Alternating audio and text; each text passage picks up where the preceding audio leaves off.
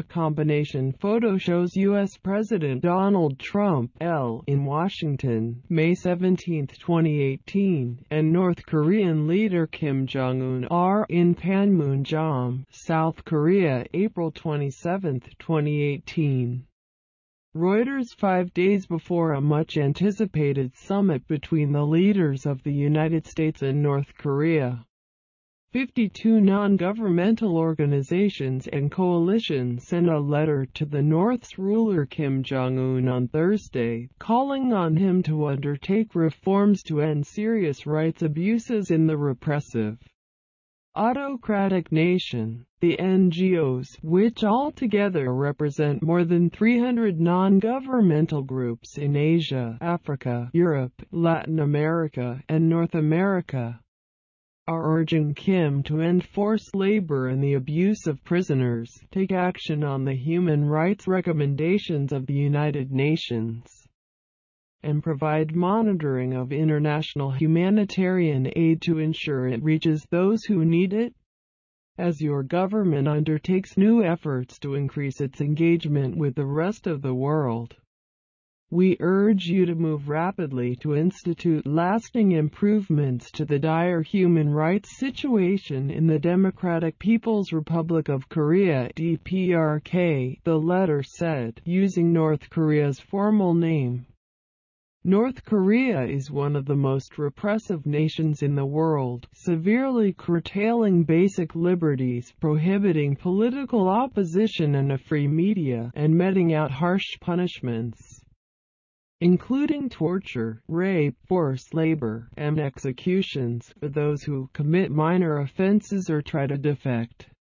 A 2014 UN Commission of Inquiry found that the government engages in widespread rights abuses that also include enslavement, murder, forced abortions, and other forms of sexual violence.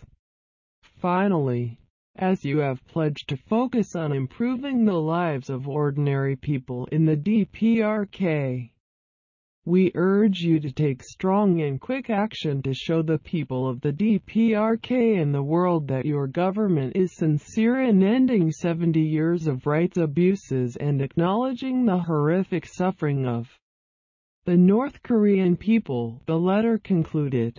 In recent months, Kim, who has been in power for 7 years but had not met with any world leaders until 2018, has stepped up his engagement with other countries by holding meetings with Chinese President Xi Jinping, South Korean President Moon Jae-in, and Russian Foreign Minister Sergei Lavrov.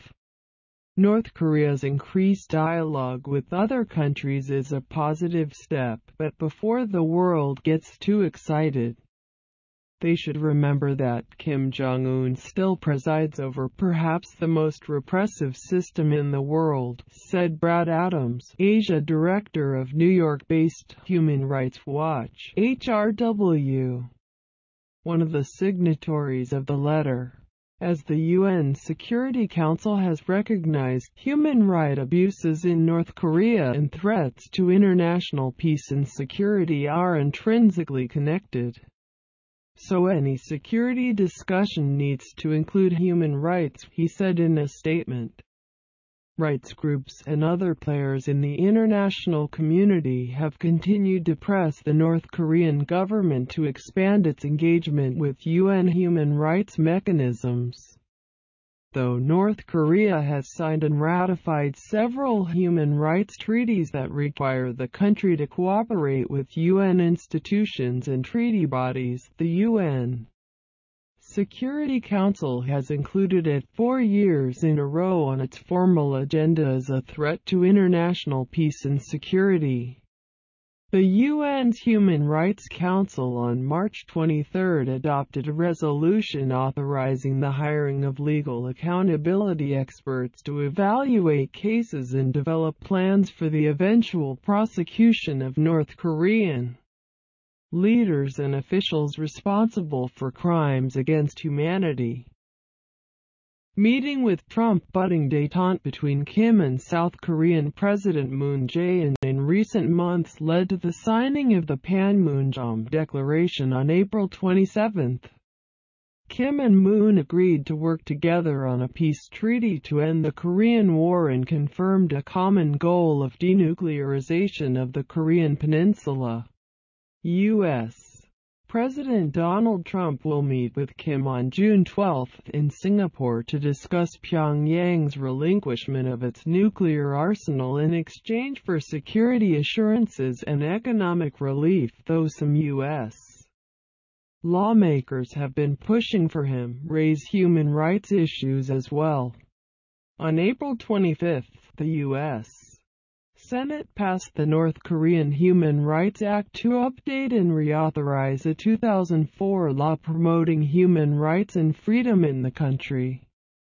It is both America's moral responsibility and in our national security interest to hold accountable the North Korean dictatorship for being one of the world's worst human rights abusers, said Marco Rubio, R. Florida, who introduced the legislation, in a statement. The Kim regime systematically and mercilessly terrorizes its own people, denying them their most basic freedoms.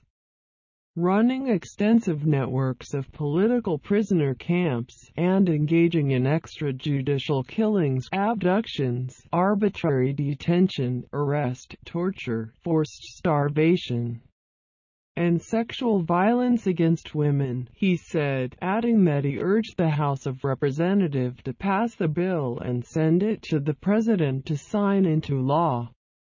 The North Korean people have suffered enormously for decades, said Ben Cardin, DMD, who with Rubio introduced the bill in the Senate in 2017. As the United States and our allies and partners in the region prepare to engage Pyongyang in potential denuclearization talks, we cannot take our eyes off the deplorable human rights situation in that country. Promoting and defending human rights must always remain a core pillar of U.S. diplomacy abroad. And this bill will underscore that, he said in a statement. But following a meeting in Washington with North Korean envoy Kim Yong-chul on June 1, Trump, whose goal is to get Pyongyang to abandon its nuclear arsenal, said he did not bring up human rights.